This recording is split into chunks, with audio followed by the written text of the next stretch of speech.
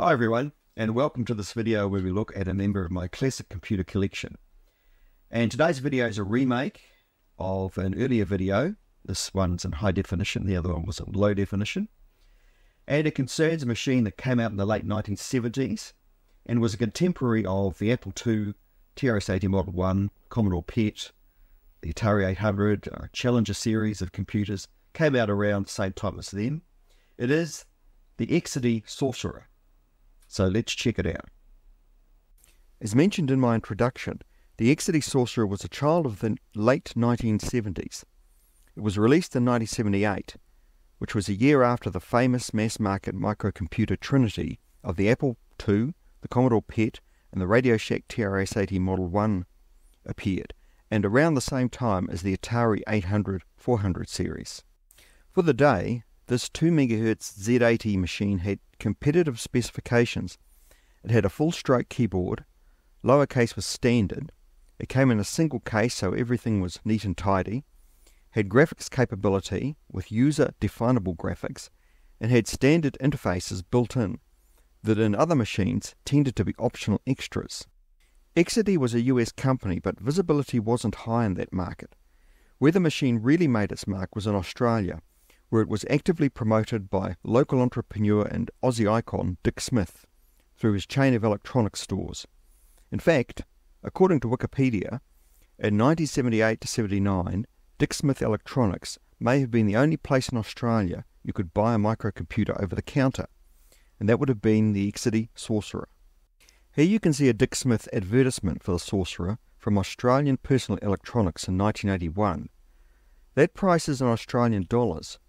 Not exactly sure of the conversion rate between Oz and the US at that time, but I'm picking it would be about $900 US or so. Also, I would consider that price to be a clearance price, as the Sorcerer was coming to an end of its marketing life. By 1981, Dick Smith had the less expensive System 80 as the new flagship, and the focus was going on that. Now here's an ad showing some peripherals for the Sorcerer. Note the S100 expansion unit there, which gave it the capability to run disk drives and CPM. And notice also these ROM packs, particularly the one down the bottom there on the bottom right, the EEPROM pack. And this allowed people to burn their own EEPROMs, put them in a blank pack essentially, and then they could have their programs immediately on boot up. So here's the machine itself. It's actually a lovely looking machine. It just reeks of high quality. You can see the traditional angular shape there that was customary of machines of the day. There's the Exidy logo. The plastic is a high quality plastic. It's quite hard. It doesn't feel brittle and cheap like say the VIC-20 plastic, for example. Really nice keyboard. It's full stroke keyboard, very easy to type on. You can see there it's got a numeric keypad and some arrow keys are hidden on there. A couple of reset keys, you've got to push those together if you want to reset the machine. I guess that's to stop you pushing one accidentally when you're typing. And there you can see almost Petsky-like characters on top. The machine does have graphic symbols, and you can define a lot of your own graphic symbols too. Here at the back are a couple of vents just to keep the whole thing cool. Really nice looking unit. I like it a lot. So we'll move around the back and you can see the expansion bus for an expansion box which would allow you to attach disk drives and run a type of CPM. Next to that is a parallel interface and a serial interface. Nestled between them is a video out socket. Parallel interface and the serial interface weren't standard with a lot of machines of the day, or at least they weren't fitted. They were there as an optional extra, but the Sorcerer has them already fitted. So that's quite nice. On now to the insides, and as is usual with computers of the day, there's a massive, huge transformer and large capacitors there for the power supply. Just down from those are the RAM chips. There's 32K of RAM in this machine.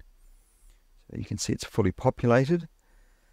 The rest of the board is pretty standard. logic chips outlaid in neat rows and columns. There's a daughter board sitting on top there. I'm not sure what that's for. And you can see the large ROM pack there as it's attached to the board. So that's what it looks like inside. Oh, one other thing that's perhaps worth noting, or one other thing I found when I zoomed in here, is I couldn't get this keyboard connector off, and the reason why was that it had been glued there. And it is something you should be able to take off, but somebody's put a lot of black plastic glue around it, and it was totally unmovable. Okay, so let's boot the machine and see what happens. The Sorcerer is interesting in that, unlike many of its contemporaries, it doesn't have BASIC and ROM. BASIC's provided in a separate ROM pack. What you have got in ROM is a monitor program. So this is a ROM-based program that allows you to directly view and manipulate memory locations and ports. It also has functions which allow segments of memory to be loaded and saved on cassette. So let's load in a program. Note that once it finds the program, as it has now, it tells you the location the program's loading into and the entry address as the value at the end. So to run a program, you need to go to that address after it loads. So I've now loaded the program, type in that address, and we'll be underway. So as you can see, it's not really an intuitive process. It's easy once you know how, but for someone who knew nothing about computers in those days, it would have seemed a very technical process. This program I've loaded in is one of Scott Adams' adventure games. It's his third adventure. I really enjoyed playing these games back in the day. And the Sorcerer is a computer that it would be good to play these games on, because it does have 64 columns and 30 rows of text, so you get quite a bit of screen real estate for your adventure type descriptions. But it does more than just display text, and I'll just run through some of the programs that I found for this particular machine. One program every computer of the day had was a Space Invaders clone, and here's one, Martian Invaders, comes on this cassette, and I'll put it into my industrial strength tape recorder that I got with the unit, and we'll load the game in. And this is what it looks like. So classic Space Invaders, aliens there that you've got to dispose of as they scroll across the screen, getting closer and closer to you, and getting faster and faster. This is Arrows and Alleyways, where you've got to maneuver your ship around these blocks and fend off the approaching horde. Then there's this one. This is Astro Attacker, type of Space Invaders game, or Galaxy Invasion game, but a bit more sophisticated. Now you'll all recognise Pac-Man, or at least a clone of Pac-Man. This one's called Chomp. So again, no computer of the day could do without one of these programs. And also this one here, which is Defender. It's very similar to the Atari game. Quite playable. Galaxy Invasion, again another game that became popular on the Atari, also available for the Sorcerer. I spent lots of time playing that game when I was younger. Then you've got the games that aren't quite so frantic, like chess, and games like backgammon. You can see the graphics there aren't half bad in the Sorcerer. People could use the Sorcerer for serious things though. This is a database, easy file. This is Midas, which is another database program. And this one's Spellbinder, which is a word processing program. You could actually get this one on a ROM pack as well. And speaking of ROM packs, let's have a look at the basic ROM pack. And there it is. You can see it's got a list of reserved words on there. And right down the bottom there, it says Copyright Microsoft. So it is a Microsoft Basic. It's 8K in size. I don't think those reserved words, that list of reserved words, was very useful, because when you plug the pack in, as you can see, and you couldn't actually read them. So this is what the machine looks like when it boots up into BASIC. And there we have the standard ready, which means we're all ready to type in a program. Now, I was quite lucky with the Sorcerer in that I got a lot of manuals with it in the purchase, and they make interesting reading. So here's the main manual that introduces you to the Sorcerer, and it is themed in the guise of a journey. So you've got this character who's dressed like a wizard. He is the Sorcerer, and is essentially taking you through a journey through the computer and through computing. So you can see there the chapters are appropriately titled with a travel theme.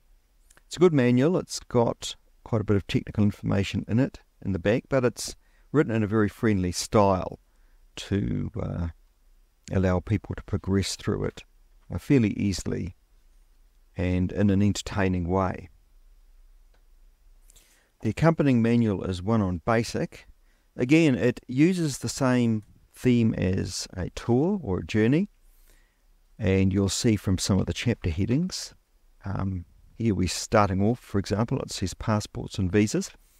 So it goes through the basic language, the various commands and statements, and some example exercises in there for people to type in.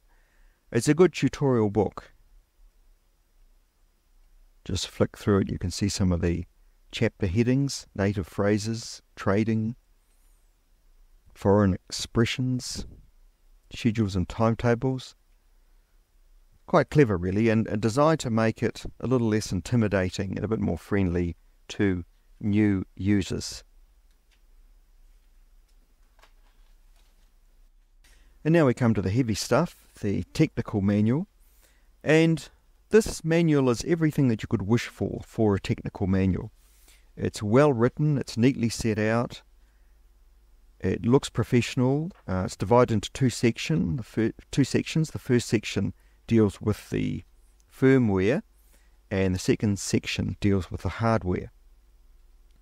So it describes how the computer works, what you need to know if you're going to do any, if you're going to repair the machine or do any dabbling with the hardware. At the back, you've got a number of circuit diagrams. I'll fold one of them out.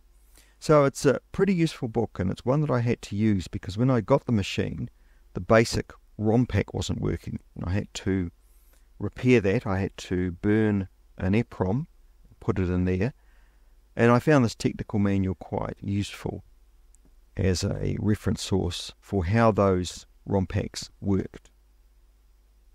Now, one thing about Dick Smith is that he supported the computers that he was selling very well. In particular, the Exidy Sorcerer and System 80, which came next. So he commissioned his own manuals, and this one introduces people to the concept of computers and then the Sorcerer itself, but it spends a lot of time on the built-in software, in other words, the monitor program, including a full listing of the monitor program. So there it is, all typed out, all disassembled, and if you wanted to, if your monitor program had failed inside the computer, you could always type all of that hex code out and put the program in an EPROM and plug it back into the computer. It's always interesting to see these small programs disassembled like this. You just realize that there's quite a lot to them. So the last book is this Introduction to the Sorcerer Basic, written by John and Judy Dean, and Dick Smith used this couple to write a similar booklet for the System 80. And it takes users through how to use BASIC. It's essentially a tutorial, but done in a very friendly and non-threatening way, a little like David Leon's books for the TRS-80 Model 1 for Level 2 BASIC. So it uses lots of whimsy, diagrams, just gradually takes people through the concept of programming, which of course to new users back in the day, for most of them, programming was a completely new concept and could be a little intimidating. Now, one final thing to show you. One thing I was very pleased with is that I got the Sorcerer in its original box. So you can see it there. And the box is actually modelled after a suitcase. It actually fits in with the travel theme of the manuals. So there you can see it, the unit itself, some cords at the back there, and the ROM pack in that rectangular slot. So what are my final thoughts about the Exidy Sorcerer? It's a great machine. If I'd stacked it up against the others that were around in 1978, I would have looked upon it very favourably. It's got a great keyboard, it's well engineered, it's got a lot of things that were optional extras for other machines, like lowercase, parallel serial ports. Why didn't it do better? Well, it could have been the marketing.